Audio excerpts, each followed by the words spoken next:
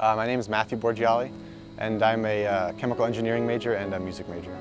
I initially came into Cal Poly as a chemical engineer. My freshman and sophomore years, I would come to the music department and practice a lot. And as I was practicing one day, one of the faculty here heard me playing and had me audition for performance, and that's how I became a music major as well. It's very interesting the way that I first met Matt. My colleague Dave Coplin, also a professor at the music department, heard Matt practice on many occasions because Matt seemed to have chosen a practice room across the hall from Dr. Coplin's office. And Dr. Coplin mentioned to me that he heard the student who seemed very talented and who practiced many, many hours a day. And he suggested that I talk to him.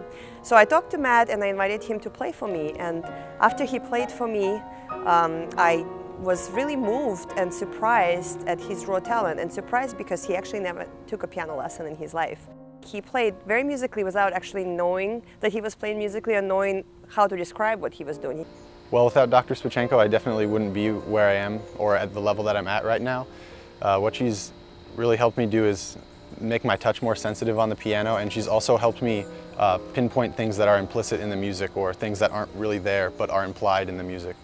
It's really nice having Dr. Shpachenko as a mentor, because I can not only come to her with musical questions or anything about music, I can also come to her just about life in general, or talk to her about my chemical engineering or anything like that. What is very unique about our music department is that we're a small department and we know every student in the department, and we try really hard to guide each student to achieve their best and to meet them at the level they're at and try to help them reach their full potential. My experience here at Cal Poly has been a really nice one, I think, because it's a smaller school, and because it's smaller is why I was recognized in the music department. His level is growing so quickly and in such unpredictable and surprising, wonderfully surprising ways that it's very interesting for me to see where that takes him.